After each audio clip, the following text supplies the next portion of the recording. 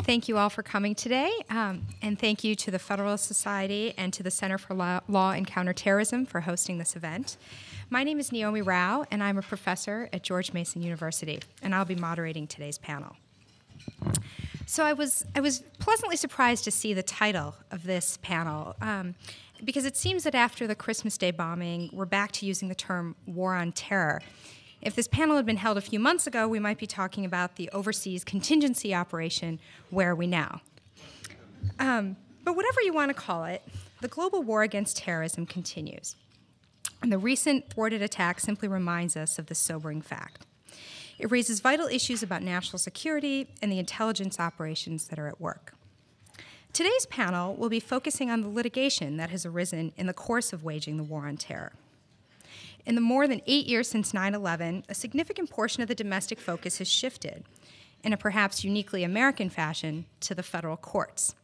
And we're faced with questions such as what types of rights, procedural and substantive, do we give to detained terrorism suspects? The courts have become the battleground for these issues in large part due to a series of Supreme Court decisions culminating in the 2008 decision in Boumediene versus Bush, which allowed terrorist suspects detained in Guantanamo Bay to petition for habeas corpus relief. In coming to this conclusion, the court overturned the statutory procedures that were carefully worked out by the President and Congress. Perhaps because of these judicial defeats, the political branches have decided not to grapple with setting out a framework for these difficult issues. And this has left the courts to work out the details of detainee rights, one case at a time. And while these habeas cases work their way through the courts, the Obama administration has decided to try Khalid Sheikh Mohammed and Umar Farouk Abdulmutallab in civilian courts, with all the process and protections that those courts afford. These developments lead to a number of questions that our panelists will address from different angles. First, there are institutional concerns about federal courts developing and enforcing difficult law of war principles for terrorist suspects. What are the consequences of leaving such decisions to the courts? Should terrorist suspects be tried in ordinary courts? And second, there are substantive questions about how this litigation is proceeding. Have the courts managed to articulate a workable standard that the government can apply to detainees and terrorist suspects? We plan to discuss these and many other questions today. So to get things started, I will first briefly introduce the panelists, and they've all agreed to limit their remarks to around 7 to 9 minutes so that we should have plenty of time for questions from the audience. Our first speaker will be David Rivkin, who is a partner at the law firm of Baker Hostetler in Washington, D.C., and he's co-chair of the Center for Law and Counterterrorism. He served in a number of legal and policy positions in the Reagan and George H.W. Bush administrations, where he advised on many subjects, including national security.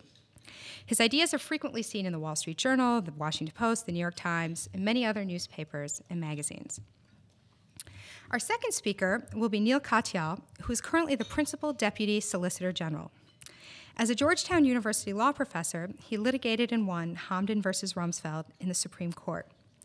Professor Katyal has previously advised on national security issues in the Office of the Deputy Attorney General. He clerked for Justice Stephen Breyer, as well as Judge Guido Calabresi of the Second Circuit. Professor Katyal is widely published in both academic and popular journals and newspapers. Our third panelist is Professor Stephen Vladeck from the American University Washington College of Law.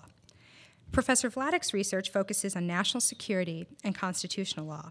He has co-authored amicus briefs in a number of lawsuits challenging the U.S. government's surveillance and detention of terrorism suspects. He has drafted reports on national security issues for a number of prominent organizations.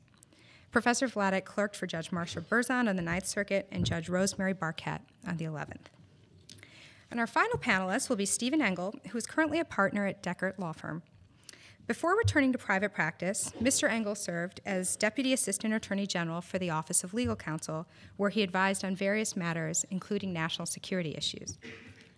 Mr. Engel has testified before Congress on reforming the military commission system and on the legal rights of Guantanamo detainees.